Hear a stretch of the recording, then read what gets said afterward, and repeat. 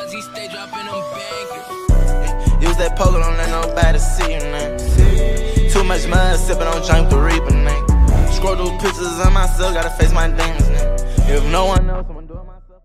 What is up, YouTube? It is showtime, and I am back with yet again another video. Now, in today's video, I'm going to be showing you guys a center build, a commonly used kind of center build that is being used in the Pro-Am scene on NBA 2K23. Now, I myself am more of a stage guy. I'm trying to get kind of familiar with Pro-Am and professional, the league professionals and all that stuff.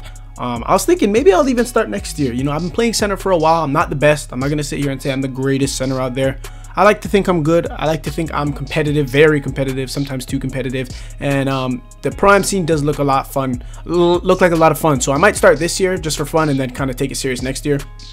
But I did do my research, observed the Pro-Am scene, and I think I've come up with a really good build that you guys can use for Rec and Pro-Am. So any of that kind of stuff. It's a center build. Before we get started, I just want to ask all of you guys, as usual, please do leave a like, comment, and subscribe. And nonetheless, we get straight into today's video. In this, one of the best, probably, yeah, commonly used, one of the best center builds you guys can use for Rec and Pro-Am on NBA 2K23 next gen. So for the position, this is a center. This build is going to play the 5 sooner or later, if it hasn't dropped by now, because this is pre-recorded. I'll be dropping a power forward build. Who knows, I might even drop small forwards, shooting guards, point guards, as I get more familiar with how builds work in Pro-Am. But this is a center build. The hand in this obviously does not matter, and with the height, this is a 7 foot. So I was made aware recently that 2K has dropped a patch. 7'3" centers used to be the best. I used to watch them a lot. They would mash. They were unstoppable. 7'3" centers used to be the wave, and 2K kind of dropped the patch, which is kind of messed up, seeing that people have spent a lot of money, over $100, and Canadian way more than $100, trying to make a good build, and then they go ahead and patch it. It's kind of crazy that they do something like that. The patch has basically buffed paint defense astronomically, so mashing and 7'3" inside centers are a thing of the past, and people have converted to 7-foot centers based on what I'm hearing. I know some people use 7'2s. I'm probably going to drop a 7'2" center build. I just wanted to start off with a 7 foot. I heard 7'2s and 7 foots are the best centers, the best builds to make at the 5, so that's what we're going with. And then with the weight, I ended up going with 238 pounds and a max wingspan of 7'10". With the body shape, we actually will be going built, and that's how we're going to do this. And then you can follow as I'm doing with the ticks. So with the close shot, I ended up going 90. You could settle with an 85, but I wanted a 90. So there's still cases I heard of people making smothers like inside. So I want to be able to do that. That's why I gave myself the 90. You could settle for 85 if you want, but I wanted a 90. And then with the driving dunk, I put this at a 92. I think it's nice to be able to drive the lane, dunk, go coast to coast, and do all that nice stuff. So driving dunk is very, very important. And then with the standing dunk, I only have this at an 80.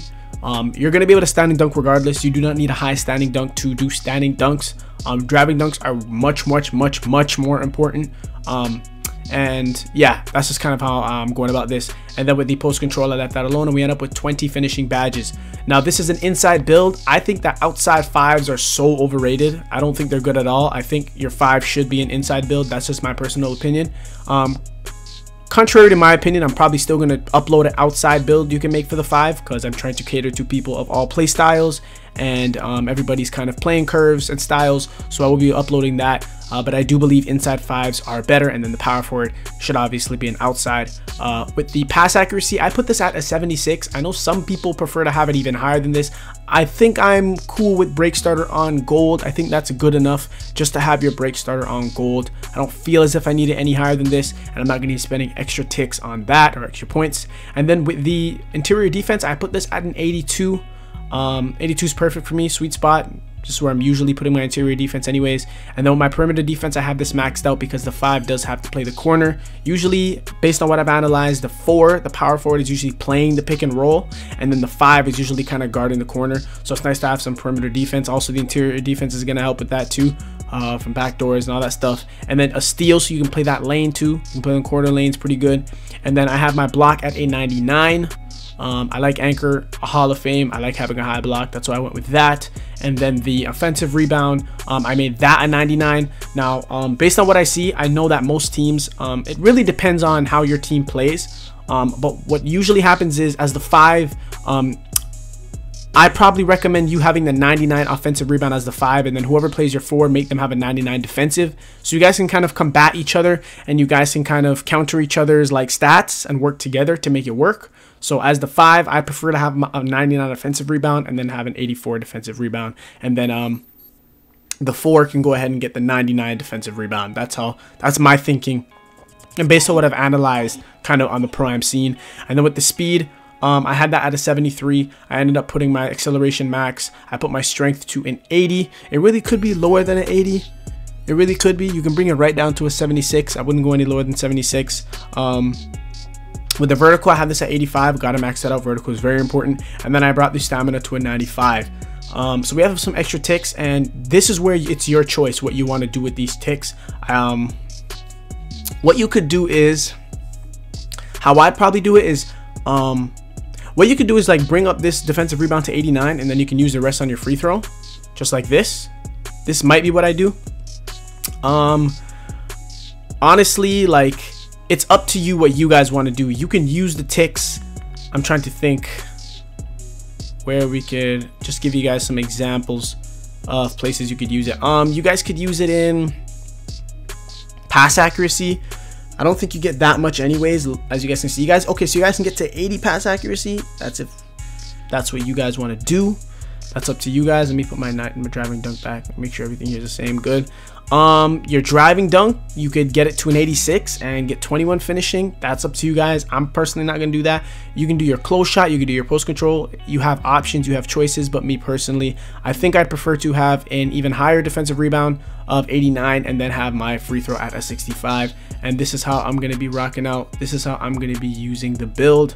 And then with the takeovers, personally, I'm probably gonna end up going box out wall and then see the future. I think I like double glass. I think that's kind of what I want to do as an inside.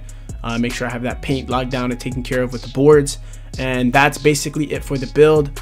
The build name will pop up. I really like this build, I won't lie. It took me a while. I had to realize like what stats were unimportant, and you really got to know your role, and your role may differ. Some people still use 7'3" centers. Some people use 6'9" power forward. So it depends on your pro-am team and how they play. But this is the glass cleaning finisher build. So the inside 7-foot build that's going to be playing the 5 when you guys are playing pro. I almost completely forgot to do a badge setup, so I kind of did one here. I'm gonna just show you guys. So I went ahead and did Giant Slayer. As you guys know, you're 7 foot, and some people are still rocking 7.2s and 7.3s, so you can have that advantage over them. Slithery's a really good badge. I wanted to put it on gold, kind of. It's a great badge to get through the lane and punch it down. Limitless takeoff, definitely one of the more important badges, so you guys can get those nice quick drop and far takeoff point dunk animations. You got back down Punisher for when you're in the paint. You know you want to back down someone and you want to score. You have that. You get Posterizer, which is on silver. What I did was I cored the fast twitch, and then I gave myself rise up on bronze. With the playmaking, I gave myself floor general. I just had an extra badge, had to throw on something. Yeah, we have bailout and break starter. These are pretty much the only badges we need. And then with the defensive, you guys have here the workhorse Hall of Fame, challenger, glove, interceptor, and off-ball pest. Off-ball pest I just kind of threw on because I had extra points to use. Box out beast Hoff, anchor Hoff, brick wall on bronze, and then rebound chaser Hoff. What you guys can actually do is maybe even put your yeah, let's put the brick wall on bronze, take off pest, and then you can like put on